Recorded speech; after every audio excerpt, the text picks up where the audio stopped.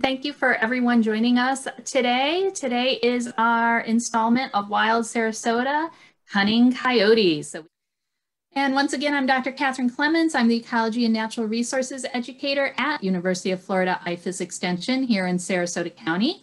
And I do a variety of programming, most of it focused around wildlife conservation, native plants, and our Florida ecosystem. So I do programs for both adults and children, and often out in the field prior to COVID, but during our COVID restrictions, doing a lot of these webinars and classes online. We also have a number of videos posted at our Sarasota County Extension YouTube channel, so you can check out my videos or some of our other staff videos as well if you'd like to learn more there. All of these are recorded, as Adelaide said, and posted to YouTube eventually, not always right away, but within a couple weeks at the latest. So please feel free to check out any of these Wild Sarasota programs that you might have missed.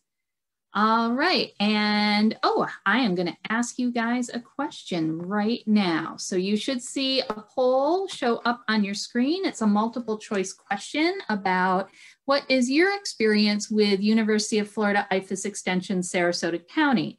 So maybe you have called or visited our plant clinic.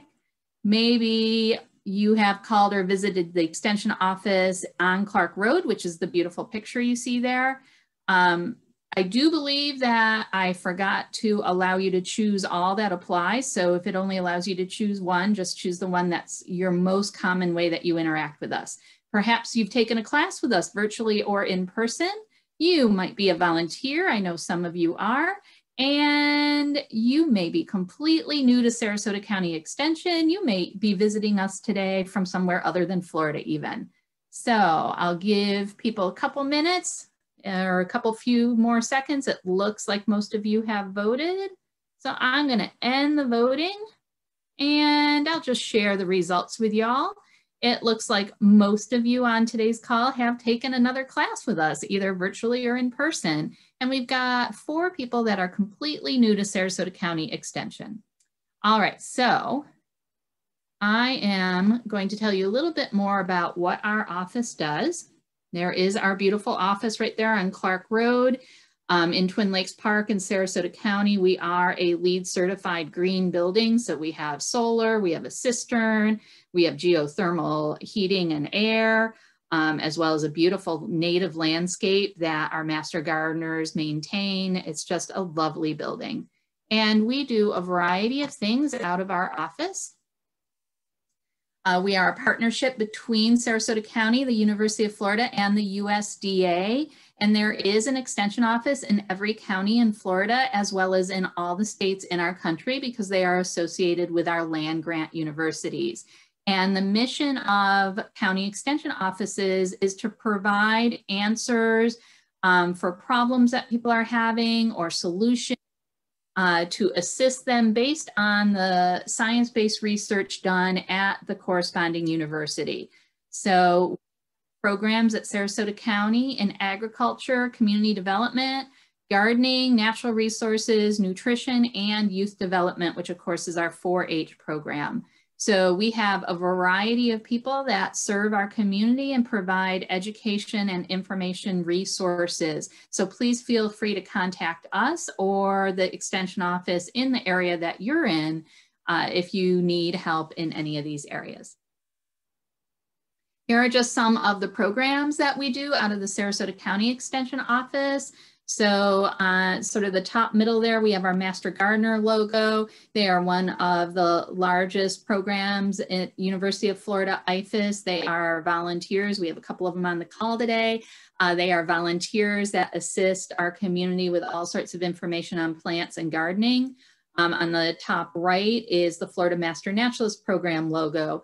And this is one of the programs that I teach, and it is all about our amazing and unique Florida ecosystems. So please feel free, that's an adult education program, so please feel free to look into that if you're interested in more information.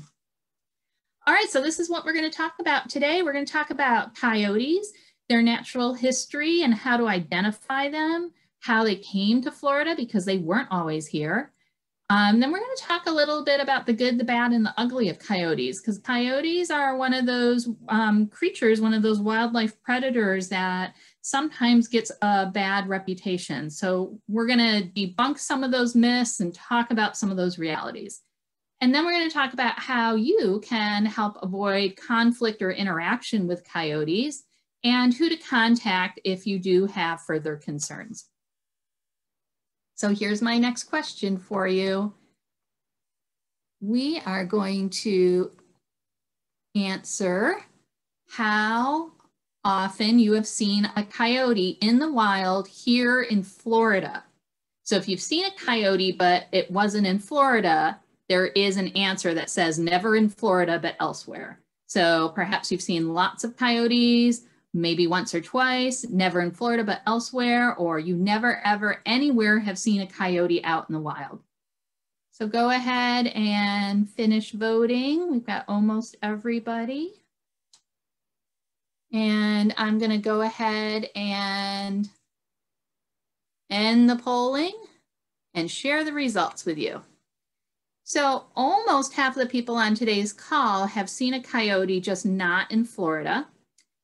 So if you want to type into the chat box, if you're one of those people that answered you've seen a coyote elsewhere, go ahead and type into the chat box and tell us where you've seen a coyote. A couple people have seen coyotes many times, a few more people once or twice, and then 6 of you have never ever seen a coyote in the wild anywhere. All right, so we've got a good range there. Let me stop sharing that.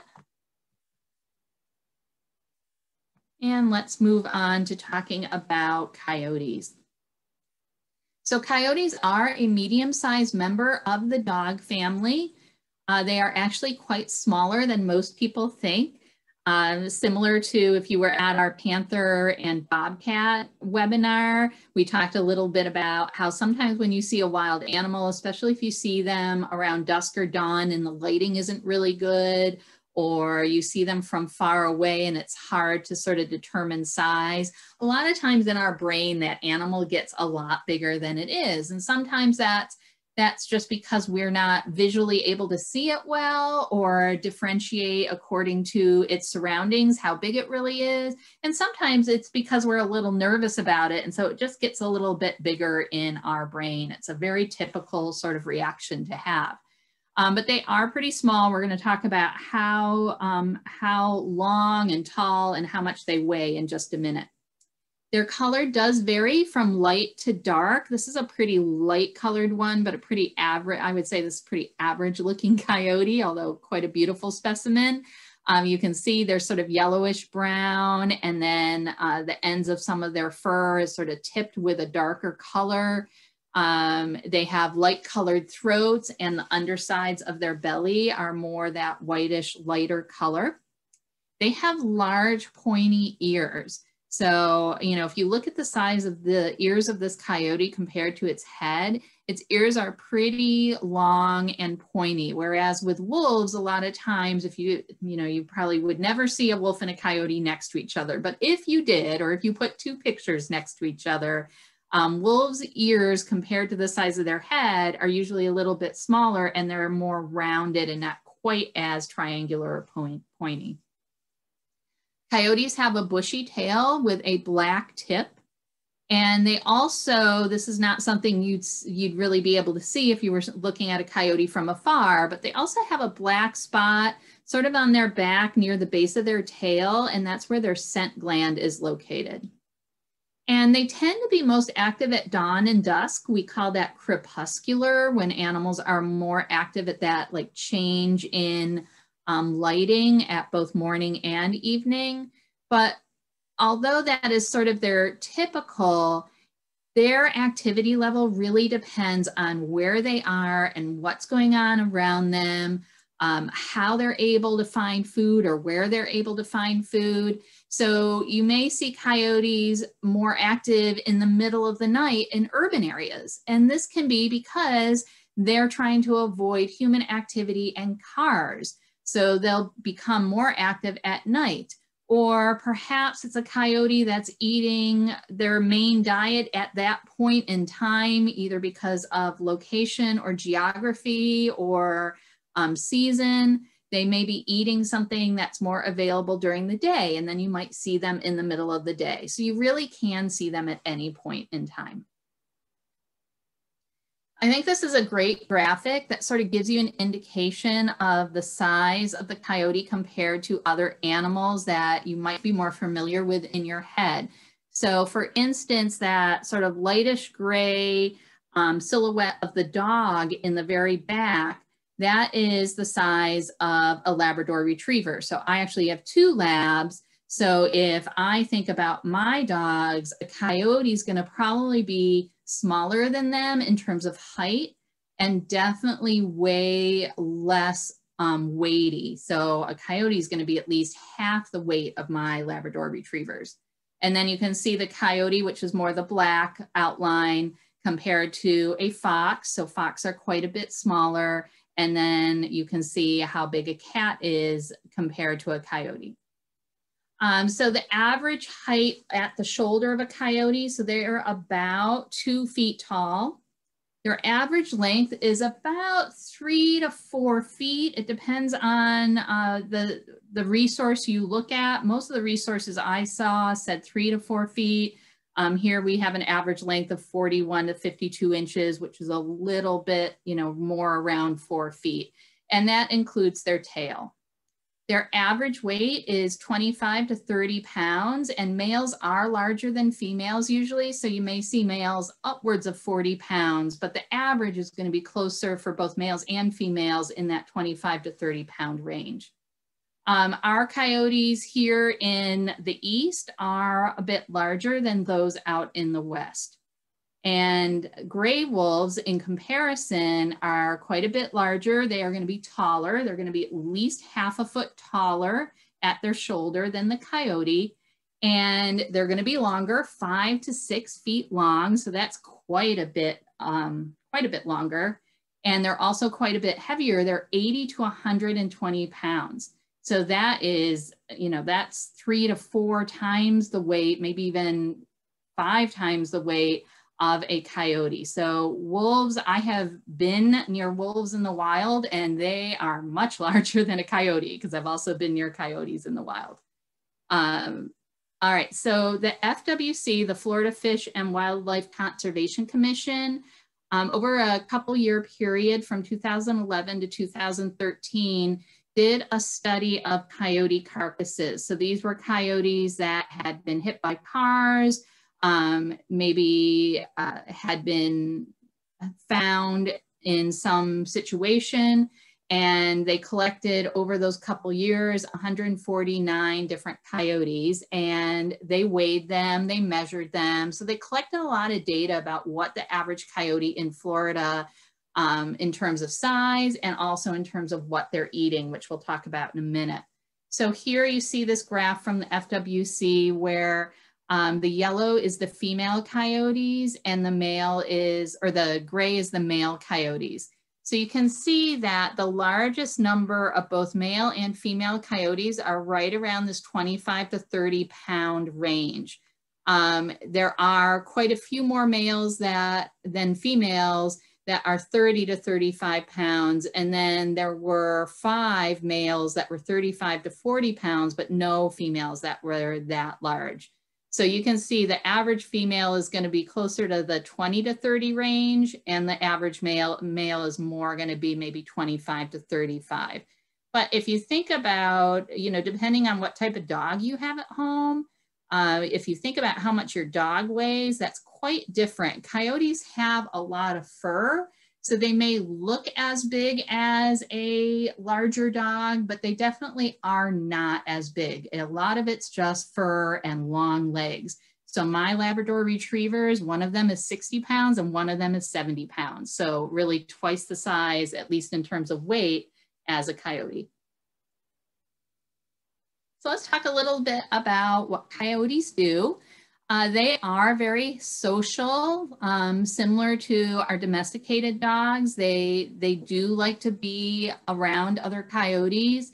They like to talk to other coyotes, so they vocalize with yips and barks and howls. And I'm going to play a few of those for you in a minute. And they are very different from the sound of a wolf howling. Coyotes generally live as a mated pair. So as we see in this picture here, occasionally they will also live in a small family group, especially while the young coyotes are still maturing and getting ready to go off on their own. So sometimes when people ask me about, oh my gosh, I saw like 3 or 4 coyotes together, I was really nervous, I was afraid they were running as a pack. Well, here in this area of the country, they don't pack up. If you see more than 2 coyotes together, you're basically seeing the mom and dad and a couple of the younger coyotes, which maybe if they're the same size, they may just be getting ready to go out on their own. Out in the West, and in like the more northern parts of our country in the West, they will sometimes pack up if they're eating larger animals during the winter because that's all they can find. And then they pack up because they're small animals and there's no other way for them to really bring down a larger animal like an elk, for instance. So they will occasionally pack up in the West, but they aren't going to do that here in Florida. They also will often be solo too, especially if it's a young male who's sort of finding his own way and trying to figure out where he's going to live and find a female and things like that. You may see some solo coyotes. Out in the wild, they live about 5 to 6 years on average. The oldest known coyote that was from the wild was 12 years old. And then, of course, in captivity, because they're taken care of, they don't have as many threats to their survival. They're fed better, so they have better nutrition. Their longevity is going to be more. So the oldest known captive coyote was 19 years old.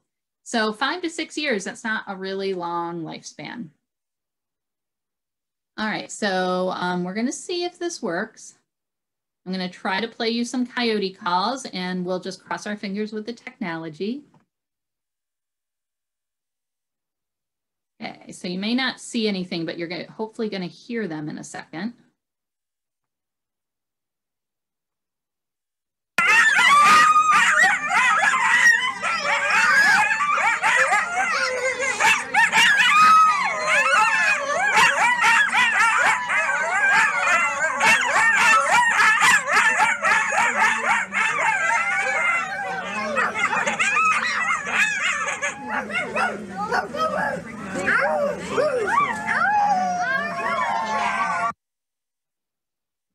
All right, so those were coyotes in a, so I'm going to stop sharing just for a second.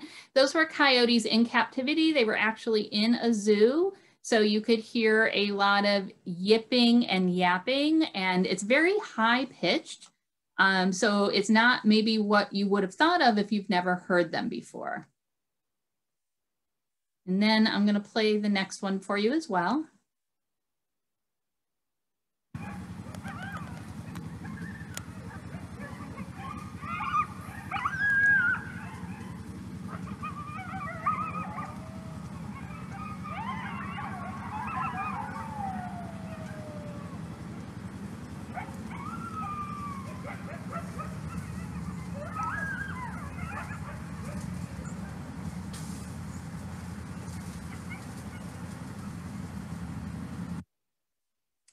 All right, so those coyotes were in somebody's backyard. It was just a YouTube video that I found, and you could hear a little bit more of the barking, some of the yipping, and then also a little bit of the howling, but it's not what I associate with what wolves sound like when they howl, or even what my dogs sound like when they howl. So there's definitely, to me, a much higher pitch to coyotes usually. All right, here's our next poll for you guys.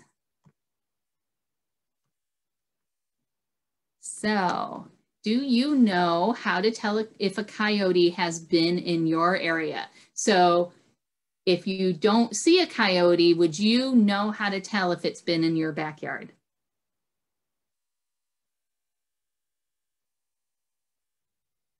All right, those votes are coming in. All right, I'm going to go ahead and end the polling and share. Okay, so we've got one person that feels they definitely would know how to tell if a coyote's been in their backyard. We've got 6 people that are like, maybe, possibly. And then we've got 67% of you that have no idea and are here for me to tell you more. And I am more than happy to do that. All right, so we are going to look at some of the signs that coyotes leave behind.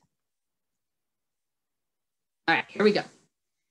So let's talk about coyote tracks, because it may be possible that you think there's been a coyote in your backyard or in your area. It may be possible that you hear them one night and you're like, oh yeah, those are those sounds that Dr. Catherine was talking about. I think there's been a coyote around.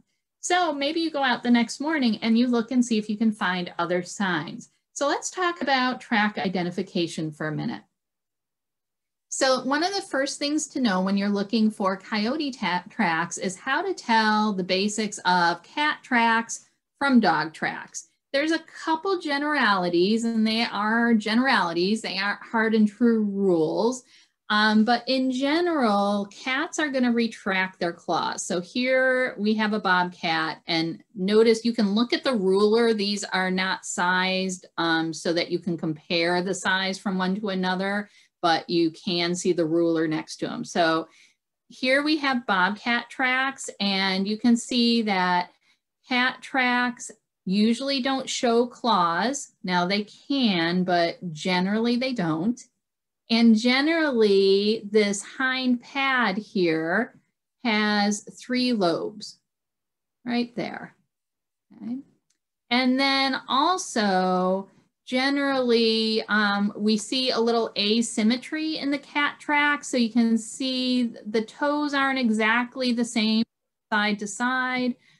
So you might notice some asymmetry, as well as if you look at the negative space between the pads on the foot, it looks a little bit different in a cat compared to a dog. So here's our coyote right below the bobcat. Coyote tracks are often pretty narrow compared to a cat or dog track. So our domestic dogs sort of are usually more spread out or splayed. Our coyote feet are quite narrow. Often with coyotes, you'll only see those top 2 nail marks or claw marks. You don't always see the lower toes, but you see there's a symmetry to this mark. And usually, like domestic dogs usually have just 2 lobes to that back pad there. Sometimes with coyotes, it will look like there's 3 lobes though. So once again, no rule is complete. But this just gives us some ways to start looking at the differences in the tracks. Our, excuse me, the front is going to be about 2 1/4 inches, and the hind track is a little smaller, usually at about 2 inches for an average adult. Remember, wolf tracks are like twice the size of that. Not that we would have a wolf track in our backyard here in Florida, but just to give you a sense. So here again, here's some coyote tracks here. And the pictures, once again, they have that triangular foot pad. We may only see the top 2 claws and not all 4, and your hind foot is a little bit smaller. So let's take a look at scat. That's always fun. So here's a picture of coyote scat, which is our scientific word for poop.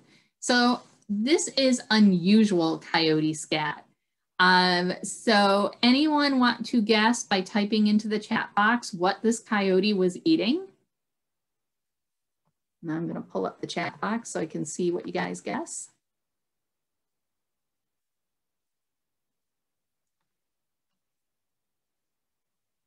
All right, I see a couple guesses in there. Anybody else want to make a guess?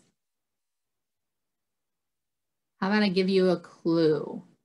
Think about, this is a coyote that was in a homeowners association here in Sarasota County, and they found this scat like right on the road in the HOA and sent me a picture of it. Think about what they might be eating in a neighborhood association in Florida. Maryland's close. Ooh, corn is interesting. That's a good guess too. All right, you guys are making some good guesses now, but none of you are quite right. There we go, Maryland's got it. All right, so this coyote was eating like the little berries or the fruit of the palm trees. And so if you're not from Florida, of course, we have lots of different palm trees down here, many of them even native. But in this particular homeowners association, a lot of palm trees that were fruiting at that moment, and they drop a ton of their little palm fruits onto the ground. They make a huge mess. And this coyote was just gorging on the palm fruits because coyotes will eat whatever they can find that is yummy and easy. And so normally in coyote scat, we would see the remnants of fur because coyotes are predators and they often will eat small rodents and rabbits and things like that. This coyote's excrement is quite light yellow. Normally it would be more, brownish gray, and it is full of those palm fruits. So it's also not as formed as it normally would be, just like if us humans eat too much fruit, that's what happens.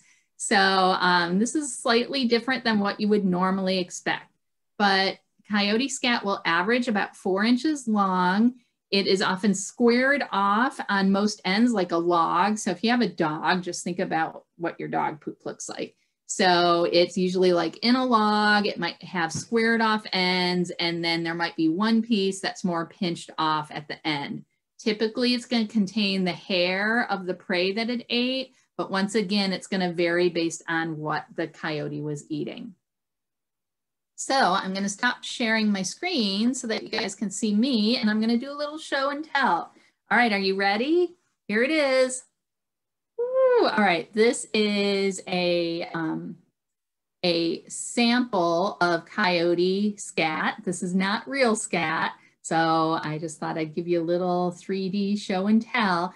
This is actually a rubberized version of coyote scat made from a mold there. Now you know it's not real. But this is what it looks like. And so you can see it's sort of log-like. It's broken into chunks usually, and it's mostly squared off on the ends.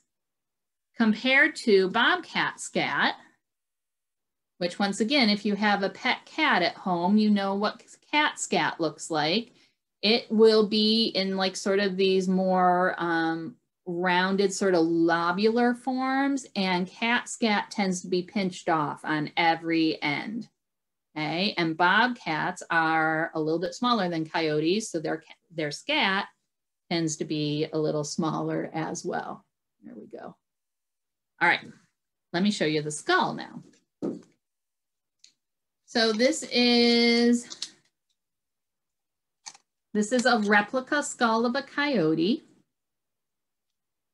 So some of the things to notice are that coyotes, like most of our domesticated dogs, have snouts. So canines tend to have longer snouts because they really rely on their sense of smell.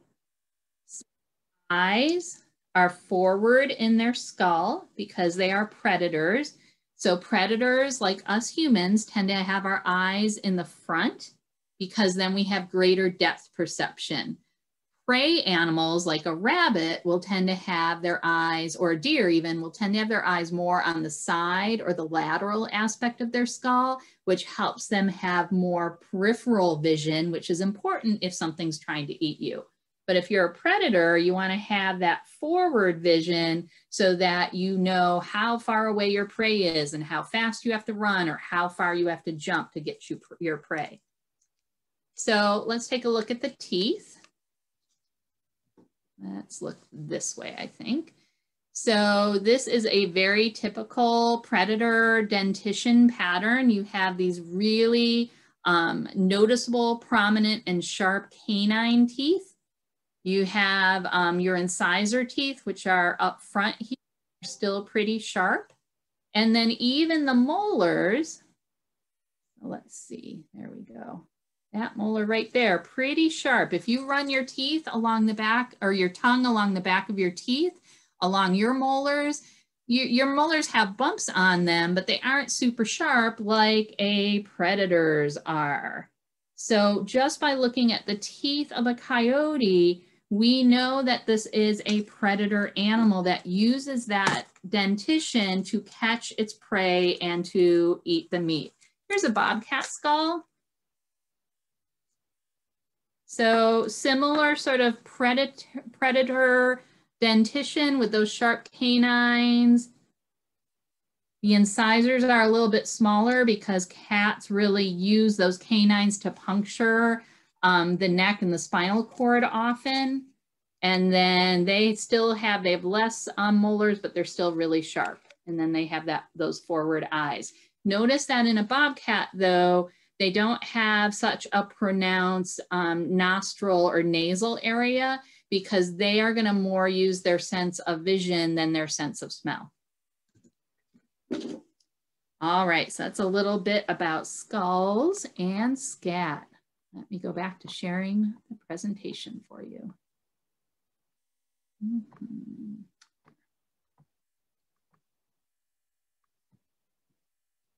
Okay. So we just looked at that dentition pattern in the coyote skull, which really shows that they are predators, and coyotes are considered apex predators because of that dentition and because they don't really have a lot of predators that prey on them. Of course, humans are probably one of their greatest threats, but they don't have a lot of other animals. Wolves are predators to coyotes. But we don't have wolves here in Florida. So coyotes don't have a lot of predators here. So even though their teeth are the dentition of a predator, really in practice, coyotes are omnivores. And that just means they'll eat anything. And they're not only omnivores, opportunistic omnivores, meaning they'll eat pretty much anything they can find. Sort of like if you came to my alligator presentation, that's what alligators do too. They just will try to find whatever is easiest that they're willing to eat. So our coyotes, they might eat berries like we talked about with the palm fruit, or berries off of some of your bushes. They might eat insects. They'll eat small birds and small mammals. And then they'll eat larger ungulates like elk out west. And they'll even eat carrion, which is dead animals. And then, of course, they'll eat garbage. They're a little bit like a raccoon that way, too. And this is partly why coyotes have so easily transitioned to being able to survive in suburban and urban environments, partially because they have such a generalist diet.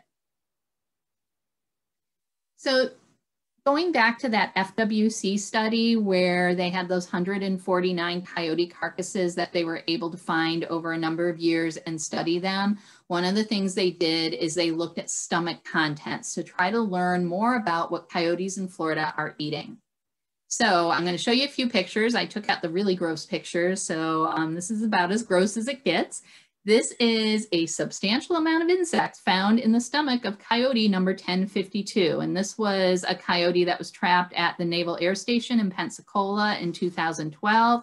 And as you can see on the little tag right there, it says roaches. So this coyote was eating its stomach full of roaches. I think I see a little bit of grass in there. And other than that, it's all roaches. So they'll eat just about anything. This is the overall study of all of the different coyotes that they looked at. So about 31% of their diet of those 149 coyotes were small mammals. 30%, so about the same amount of their diet was made up of vegetation, of them eating grass and other types of vegetation. 12% of their diet is insects. They had a small amount of birds in their diet. Herps are going to be your reptiles and amphibians, so that would be like a frog, and a small amount of fish in their diet as well. So let's look at this dark blue piece of the pie here. 10% was anthropogenic. So anthropogenic is just the fancy word for human caused. So that means 10% of the coyotes that they looked at in the study were getting their diet from human sources. So here's a picture of obvious dog food found in the stomach, actually of another, I think that's a different coyote that was also trapped at the Naval Air Station. And then this was cooked chicken found in a coyote from Pinellas County.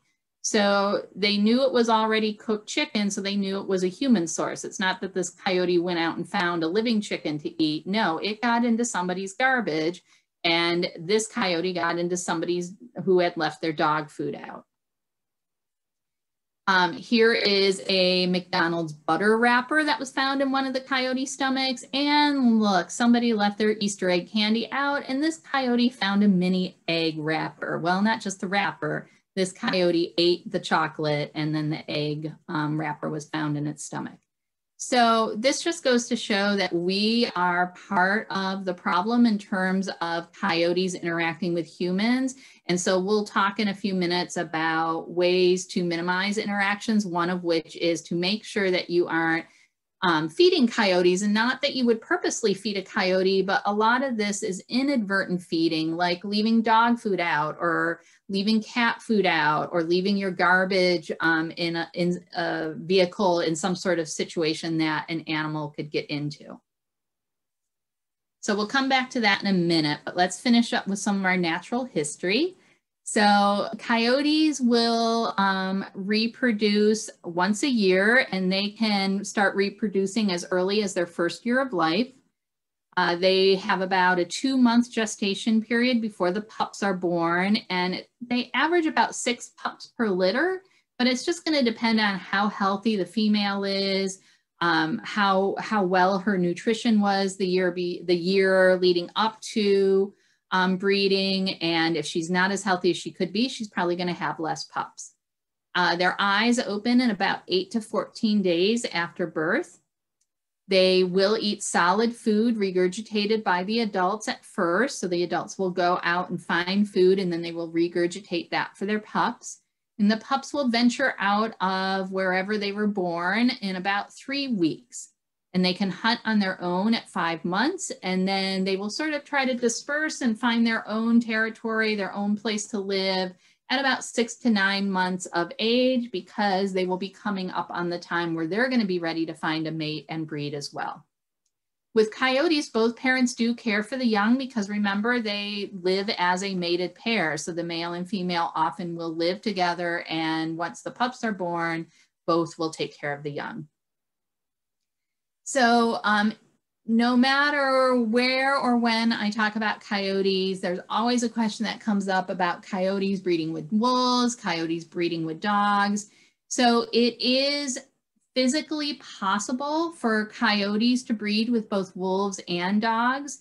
In fact, as coyotes moved across our country from the west to the east, we do think that they initially did breed with wolves. And we do also have evidence of them being able to breed with dogs, but these are not common things. The breeding time, like when a female dog and a female coyote go into heat, are very different. So usually these hybridizations don't occur unless they're sort of forced by humans, or forced because there isn't an appropriate mate of the same species. So for instance, as coyotes moved across the country into the eastern part of our country, if they didn't find another coyote yet because the coyote populations hadn't increased, yes, maybe they would mate with a female dog that was in heat, or maybe with a wolf. But generally, this is not going to happen. They're going to want to mate with their own species. And this is just a little historical background of genetically how these different species of canines sort of separated out. There was an ancestral canid about 1 to 2 million years ago, and the gray wolf and what would become the coyote and the red wolf sort of separated out at that point genetically. The red wolf is more closely related to the coyote, and those two separated out genetically about 150 to 300,000 years ago. And there are my cute little dogs right there on the bottom that separated out. Oh, I don't know if I might have gotten rid of the time right there. but they separated out from the gray wolf quite a while back as well. So they are they are all related. They can interbreed, as we just mentioned, but it is unusual for that to happen. And they've done genetic DNA studies and looked into this issue. And the studies do show that there's a percentage of dog and wolf DNA in coyotes to varying degrees. But we do think that this happened, you know, a relatively longer time ago and isn't happening on a normal basis. All right, so let's talk about their home ranges. So in natural areas, coyotes will range about 15 square miles. In urban areas, they've done a lot of research in Chicago because there are a lot of coyotes that are living in the suburban and urban areas around Chicago. And when they looked at how far coyotes ranged, and they did this by putting the GPS collars on them and being able to follow them and track where they went, most of the urban coyotes were only traveling within about a 3 square mile area.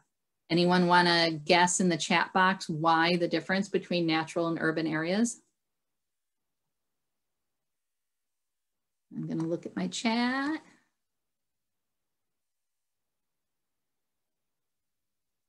Okay, roads, availability of food. Road, yep.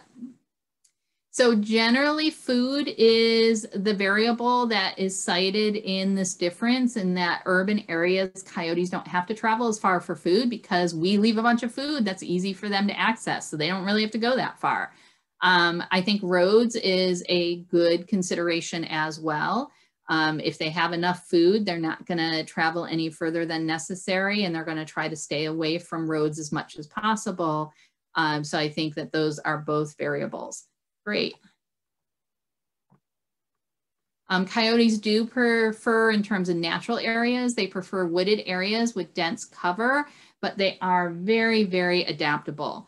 They're adaptable with their diet. They have a small body size, so they are very adaptable in terms of where they can move and hiding and being able to get through, you know, shrubbery and things like that. And they're very smart. They're very cunning. So they also can keep themselves safe by hiding and moving around at times where they're least likely to be seen, depending on where they are. So coyotes were not naturally in Florida. They are not considered a native species to Florida. So you can see on the map here that this darker orange area vertically across North America here, this was the coyote historic range before 1700. They started to move both east and west. First, they moved east in like the 1800s, and then, or sorry, that's the west. First, they moved west in the 1800s, and then they started moving into the east in the early to mid 1900s. And a lot of this was due to wolves being hunted because wolves were their main predator that kept them, in a historical range. And once the wolves were starting to be removed, especially from the East Coast, that allowed coyotes to move into areas that they hadn't been in before. So we call this naturalized. When a species moves of its own accord into new areas, we don't consider that an exotic or non-native species. We consider it naturalized because they're moving on their own, although that is often due secondarily to factors that humans have caused. So as I just mentioned, they started to expand their range, mostly because of the eradication of wolves, but also because of conversion of forested landscapes into pasture and agricultural lands, which coyotes love and wolves don't love so much. So this was just another factor that made things more exciting and habitable to coyotes.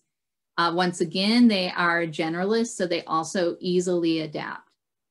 They also have a large litter size, so as they're trying to expand their range or moving into new areas, they may lose a pup or two, but there's usually going to be a couple more pups in that litter that are going to allow the population to expand.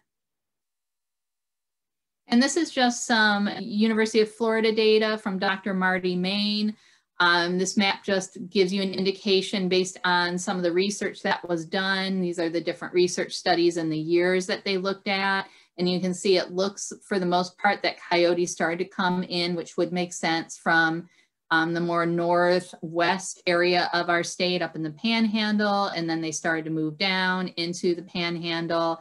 And then eventually by 2011, they were even located in the Keys.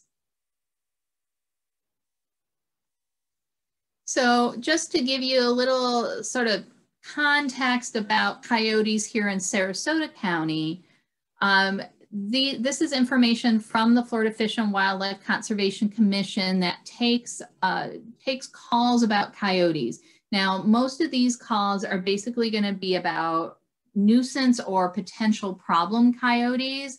So it's not really giving us an indication of population. There really is no way to know the population of coyotes here in Sarasota County. But it gives us an idea of how often people are concerned about coyotes in our county. We also have some statewide numbers here. So you see the 2016 and 17 data. We have a jump in calls from Sarasota County, even though the statewide totals stayed about the same. Sarasota doubled its calls in 2017 about coyotes to the FWC. And really, my FWC contact felt like this was mostly due to the fact that here in Venice, I'm really close to Venice right now, which is just south of Sarasota. And in Venice, we were seeing at least one coyote, maybe multiple coyotes that looked like they had mange. And people were really concerned about the health of the coyotes. So they were calling FWC to report this animal. In 2018, when I collected the data, it was in December, so I didn't have the full year yet. But we had 63 or a little bit more, so probably pretty consistent. And we had some indication of what the calls were about. So 50% of the calls were just a general call about, oh, I saw a coyote in somebody's yard, or could you tell me a little bit more about coyotes?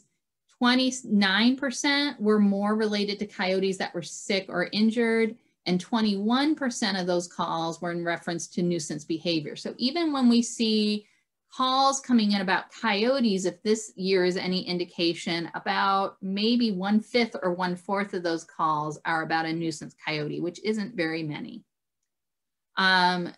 Sarasota County tends to be about the 8th highest county in terms of calls about coyotes to the FWC.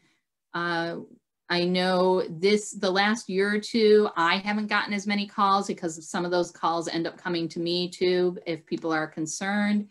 But I know in 2017 and 2018, I was doing a lot of coyote education. All right. So let's look at a few myths or maybe truths about coyotes. We're going to talk about the good, the bad, and the ugly.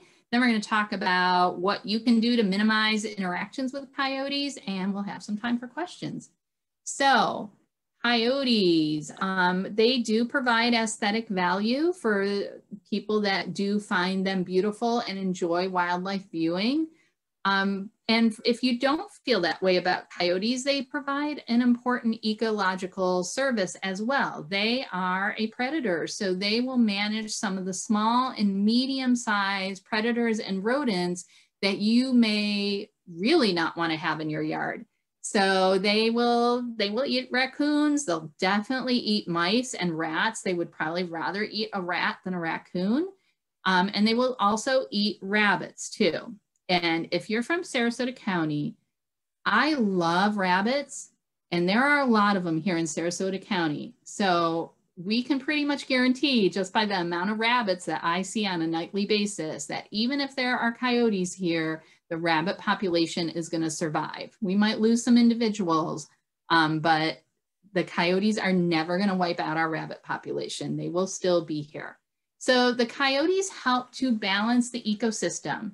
Because I also get calls about people that are upset about rabbits eating their gardens and their plants. So if there's too many rabbits, that's a problem as well. And the coyotes help to manage and keep our ecosystem in balance. This is just a little information about the economic impact of wildlife viewing. People come to our state specifically to view wildlife. It is the second most popular outdoor recreation activity after our beaches. So of course, we all know people come here for the beaches, but lots of people come here to view wildlife. They aren't necessarily coming exactly just to see coyotes. A lot of people are coming here for birding or coming here to go out and see wildlife by kayaking and hiking and things like that. But wildlife is really important to our economy. And so we don't ever want to take a species out of our ecosystem, even if it's a species that we personally have a hard time with, because that has ramifications throughout the whole ecosystem. And so coyotes are an important part of that balance. So some of the things they do that we may not like as much is, yes, they may prey on eggs and adult birds, such as our songbirds, quail, ducks, or the eggs of some of our larger wading birds. Once again, they have a very varied diet. So they are not seeking out bird nests just to eat the eggs, but if they came across a bird nest with eggs and they were hungry, they might eat a few. They might also predate upon valued wildlife, like some of our rare or endangered wildlife. But once again, this is not a common behavior. And a lot of times I get questions about the sea turtle nests. And usually that is just a learned behavior of a single coyote, that somehow that coyote has figured out or learned that there's sea turtle eggs if they dig up the nest in the beach. And maybe, I know like in Lido Beach, I think there was a coyote that was doing this a few years back. So what the researchers have seen is that really that's a learned behavior and that's not a common behavior. So sometimes it's just a matter of removing that single coyote that has developed some negative learned behavior. And that's true in terms of livestock as well. And sometimes people ask me, well, what about our native predators like panthers and bobcats and fox? Do coyotes compete with them and limit their populations? And what we have seen in research is that this is not true, that their ranges and territories may overlap to some degree with bobcats and fox, but they generally are out at different times of the day and so aren't competing for food as much as we might think. So these are some of the things that people either have fear about or some serious concerns about. And some of these things do happen, but perhaps not to the extent that you might think. So there is some concern about coyotes predating on livestock and also on some of our crops like watermelons. They do like fruit. Once again, as I said in the previous slide, this tends to be a learned behavior of a single coyote and not the norm. And also sometimes what we find happening is that coyotes might be seen around a dead calf, for instance, and they are eating the carrion, they are eating the animal after it has already died, and they are not the cause of the animal's death. And so we have to be careful with making those assumptions.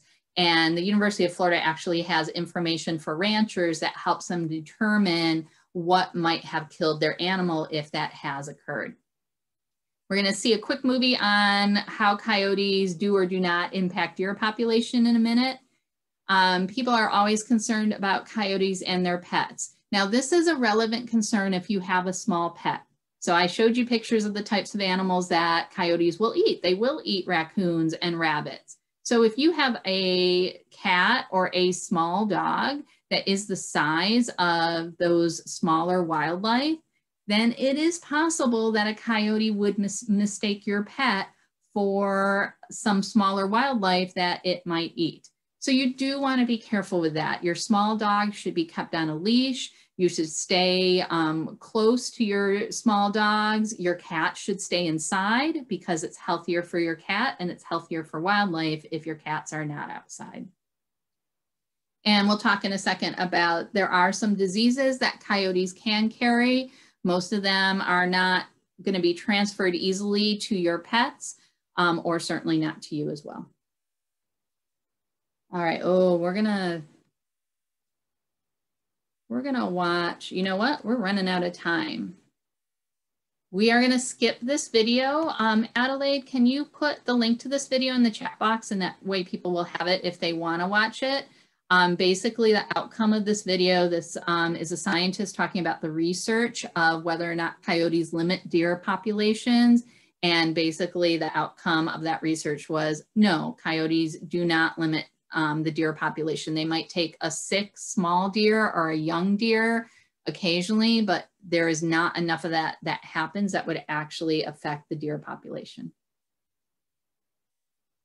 And then I know people always ask me about being bitten by a coyote. So usually the biggest fears are, if I see a coyote, what do I do? Is it going to bite me? And is it going to hurt my dog if I'm walking my dog at night? So this slide just gives you a little bit of the actual statistics, which really indicate that if we put things into context, yes, there have been situations where coyotes have bitten humans. And in 46 years, there's actually been 2 fatalities. But if you compare that to the amount of dog bites, it is so minuscule and the risk is so very low.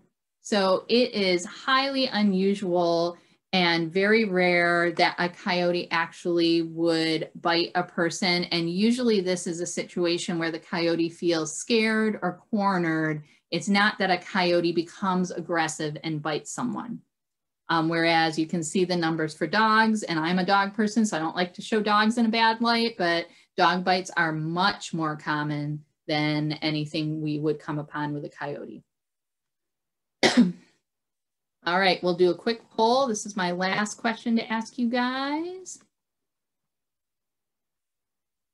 So, do you feel confident in what to do if you were to encounter a coyote? You went out in your backyard right now and there was a coyote standing there. Do you know what to do? Oh, I've got a bunch of people saying yes. Love it. Okay. A few more votes coming in.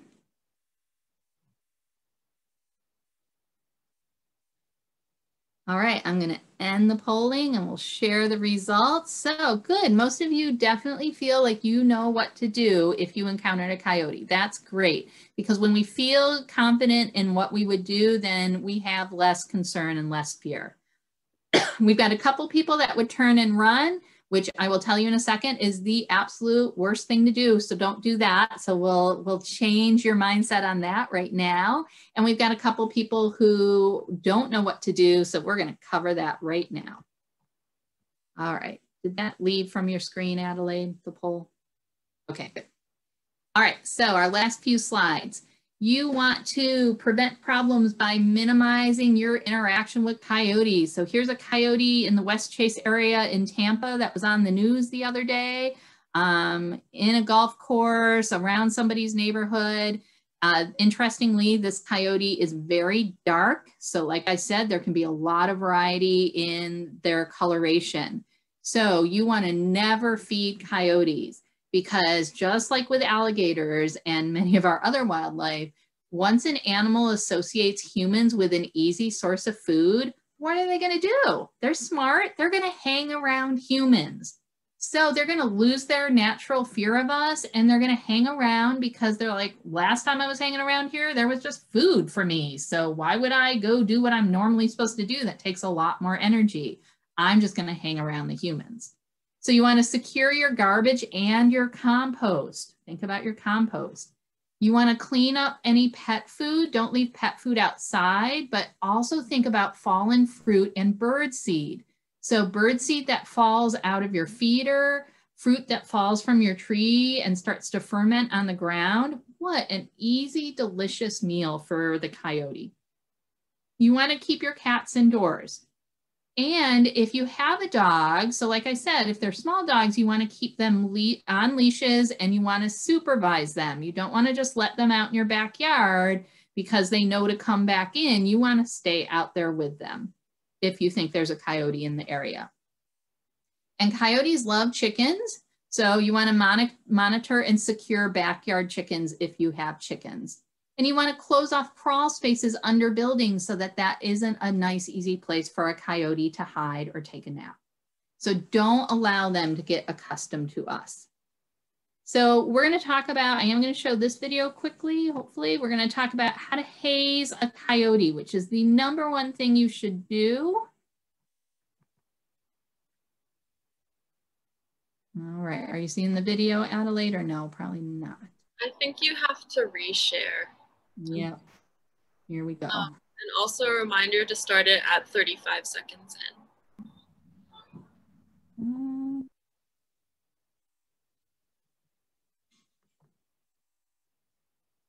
All right, we'll see if it's going to load for us. And if not, we will move on. Hold on.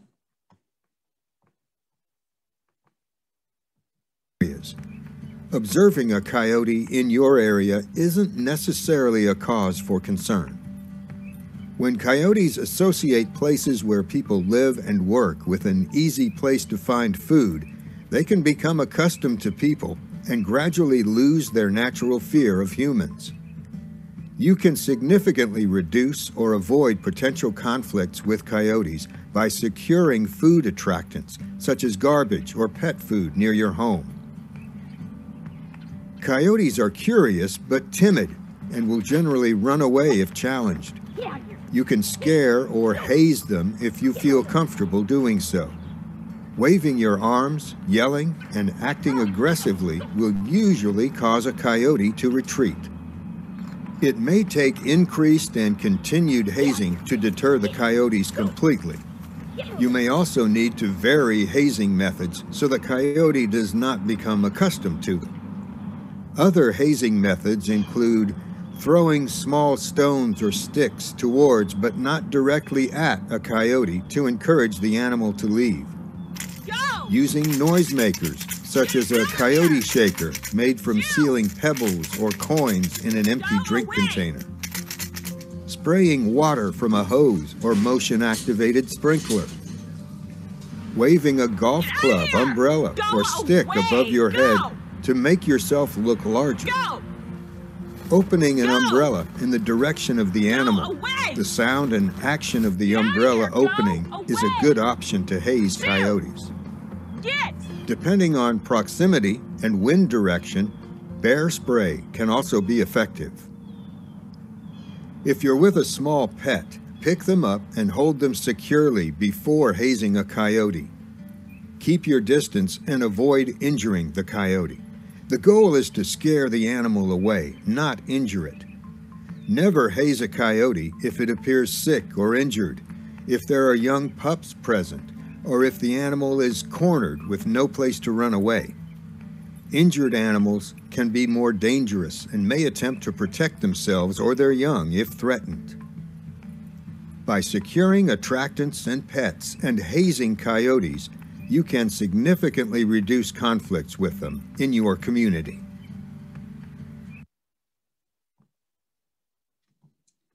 All right, let's finish up so you guys have some time for questions.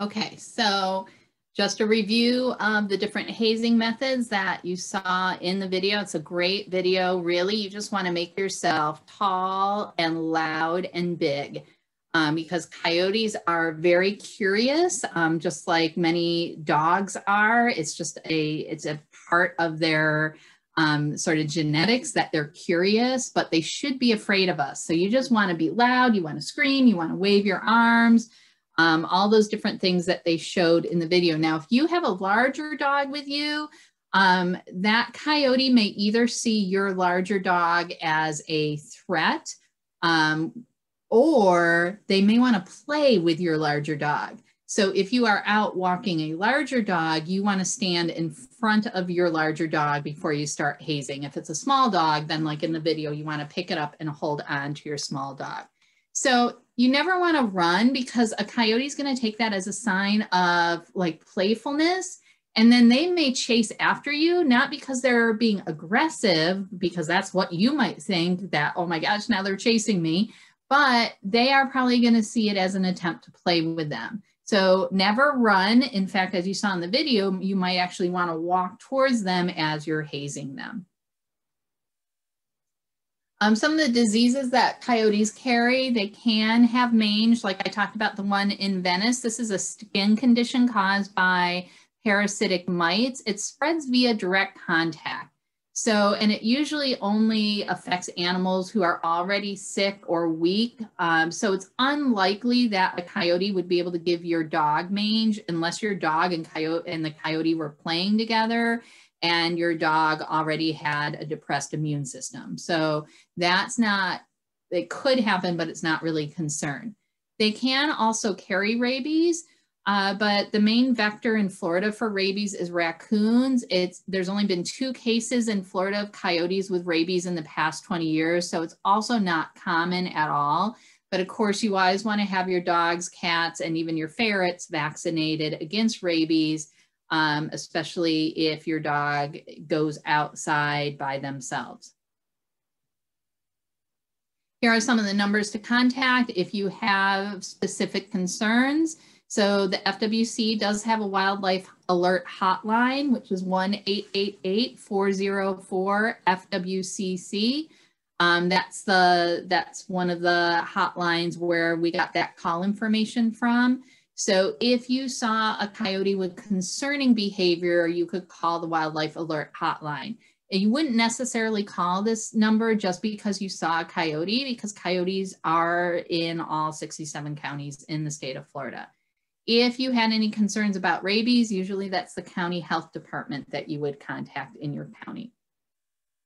If you want to learn more information about coyotes or who to contact if a coyote does have concerning behavior, you can go to the FWC website, which is myfwc.com. It is a little difficult sometimes to find what you're looking for, so we showed some pictures. Once you're on their main website page, you would click on Resolve a Wildlife Conflict. It brings up this drop-down menu and you'll see coyotes right there, and click on coyote. And then it'll take you to a page that looks like this, and it has lots of information about coyotes on it if you want to learn more. But it also at the bottom of the page has all this additional resources and information in both English, and there's some Spanish ones as well.